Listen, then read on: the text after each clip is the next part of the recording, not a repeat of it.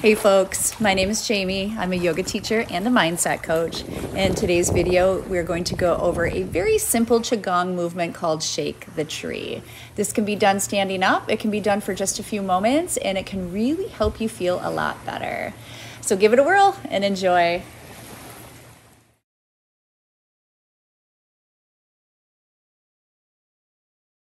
I have a special request from Amy. This one is for you.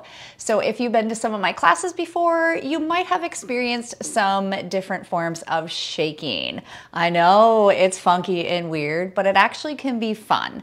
You just have to allow yourself to have a little fun. And it's great, absolutely fabulous for nervous system regulation. So let's meet on the mat and let's go over Shake the Tree.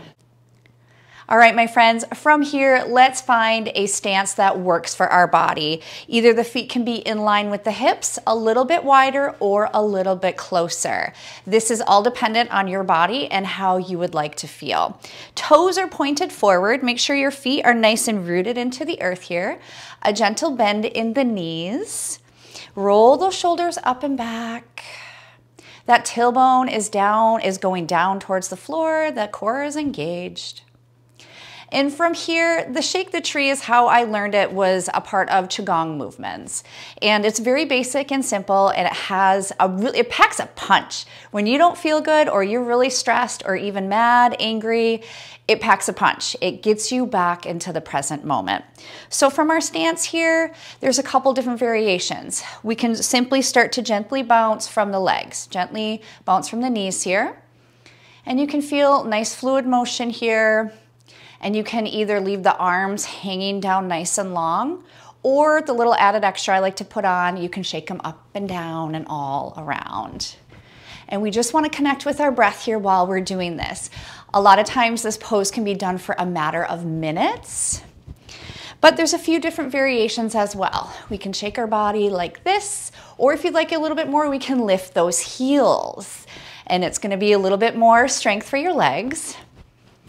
Or if you really want to get into it, you can take a little jump. You can take a little jump, have the feet leave the earth for a second.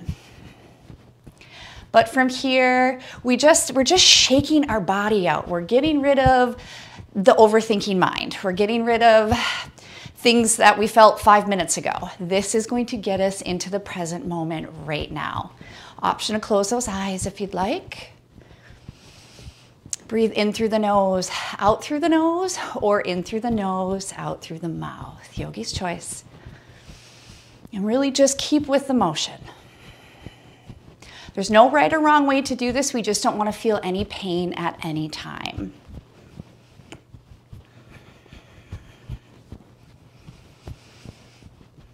And another little added extra that I like to do is pretend like you have that problem that's bugging you in your hands. Grasp it. Throw it out to the side. Do a throwing motion out to the side. Give it to Mother Earth. She'll know what to do with it. Still connecting with our breath, still shaking. You can drop your hands at any time.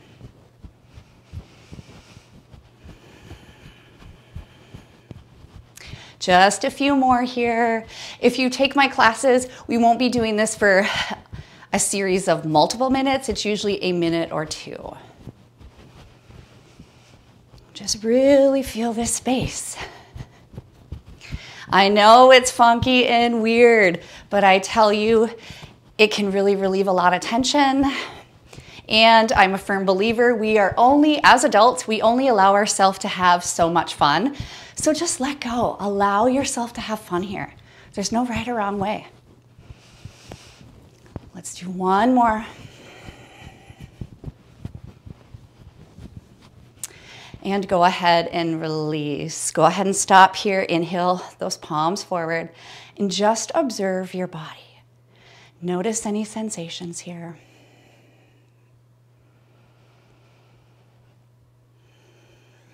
And release. So this is Shake the Tree, this is called. And this is really an intuitive pose. We just really want to move our body how it feels really nice for us. And we just want to get into it. It relieves a lot of tension, like I've said a few times before, and it can really change your mood for the day.